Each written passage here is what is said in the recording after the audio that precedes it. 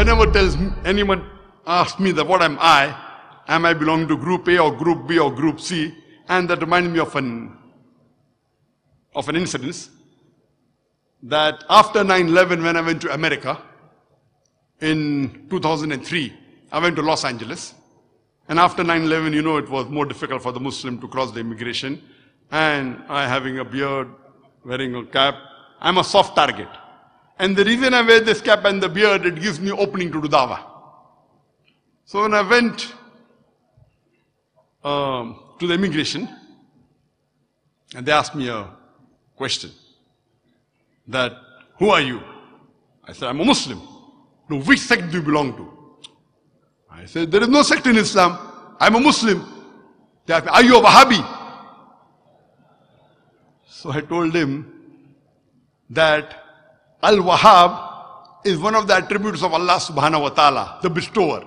I'm a follower of Allah and Al-Wahhab. In that way I'm a Wahabi. No. Are you that sect? I said, no sect. I'm a Muslim.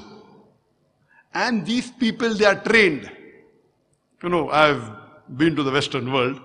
I've even given lectures to the police in UK and different parts of the world. Muslim country, non-Muslim country, India, Bahrain, many parts of the world. And in the Western country, they are trained. You know that how to identify. Okay, a person is wearing trousers above the ankle. You know, he's a Wahabi. Person has a beard. He's a Wahabi. You know, after he goes into ruku and keeps his hand on the chest, he's a Wahabi. I said, I don't keep my hands on the chest, I keep it down. Now, what do you mean by Wahabi? Wahabi, if you mean a person who follows Al-Wahhab, Allah subhanahu wa ta'ala, yes, I'm a Wahabi. But if you say I belong to a particular sect, only name, according to Ibn Taymiyyah, he says the only name you can call yourself is Abdullah or Muslim or what Allah has given in the Quran. I asked them the question, what was the beloved Prophet? Which sect did he belong to? Group A? Group B? Group C? What was he? He was a Muslim. Allah says in the Quran in Surah Imran chapter 3, verse number 52, that Isa alayhi salam was a Muslim. Allah says in the Quran in Surah Imran chapter 3, verse number 67, that Ibrahim alayhi salam was not a Jew or a Christian, he was a Muslim. Allah says in the Quran, Allah says in Surah Fusilat, chapter 41, verse number 33, the verse that changed my life.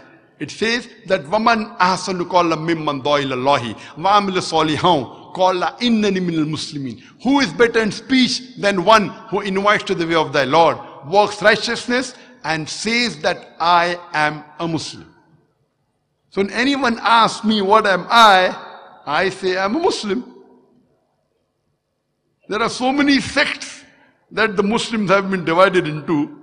In the Quran, Allah says, call ourselves Muslim, not with any other name. Yes, if you belong to an organization, if you have passed from Medina and call yourself Madni, if you have passed from Deoband and call yourself Deobandi, I've got no problem.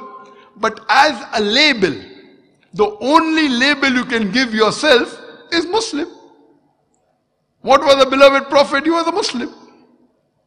Allah says in the Quran in Surah Al-Imran chapter 3 verse number 64, which I call it as the master key for dawah and also as the master key for speaking to different groups of Muslims. It says that, Qul ya ahlal kitab, say o people of the book, ta'alaw ila kalimatin sawa'im bayna baynakum, come to common terms as between us and you. Which is the first term? Allah na'budu illallah. Wala nushrika bi shay'un, that we associate no partners with him. Wala yattakhiz abadun abadan arbabin min dunillah, that we erect not among ourselves lords and patrons other than Allah. Fa in tawallaw, if then they turn back. Faqulu shadu, say ye bear witness. Bi anna muslimun, that we are Muslims bowing our will to Allah. Here Allah says, give shahada, you bear witness that I am a Muslim, bowing my will to Allah. And this is the master key for doing dawah. And that's how, when I speak to a Christian, I tell him that let us come to common terms between you and us. What is common in the Bible, let us agree to follow. What is not common, we will discuss tomorrow. Right or wrong, we'll discuss tomorrow. So I prove from their Bible that Jesus Christ, peace be upon him, never claimed divinity. I prove from their Bible that Jesus Christ, peace be upon him, was not crucified. I prove from their Bible that Jesus Christ, peace be upon him, said that follow Prophet Muhammad, peace be upon him. Now, many of them, Allah gives hidayah and they accept Islam. Those who are fanatic, they say Zakir is causing differences. When I speak to the Hindu, I say, Ta'alaw ila kalimatin sawa'in bainana bainakum. Come to common terms as between us and you. What is different, we will discuss tomorrow. Let us agree to follow what is common. And from the Hindu scriptures, from the Vedas, from the Upanishad, from the Bhagavad Gita, I prove to them that God is one. Quoting the scriptures in Sanskrit. I prove to them from their scripture that the last and final avatar to come is Kalki avatar, Muhammad sallallahu alaihi wasallam. He's mentioned my name in the Hindu scriptures. He's mentioned that father's name will be Abdullah, Vishnu Yas. Mother's name will be Sumati Amina. Now when I prove, Alhamdulillah, many Hindus are accepting Islam.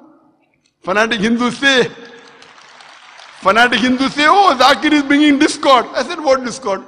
Point out one thing which I have said against the Hindu scripture. I may say against your culture. I may say against your wrong belief. I can give a lecture on differences between Islam and Christianity, but I never do that. I can give a lecture, differences between Islam and Hinduism. I don't do that. Because Allah says, Ta'alaw ila kalimatin sawa'in bainana bainakum. Come to common terms as between us and you. Which is the first term? Allah na'budu illallah. That we worship none but Allah. And when you hear my lecture, I have quoted their scholars. Their scholars who say that idol worship is wrong. I am quoting their scriptures. Now when I quote scriptures and telling that your scripture and our scripture has got similarities, they go and tell many people, mashallah, accept Islam. Hundreds of them, thousands of them, alhamdulillah.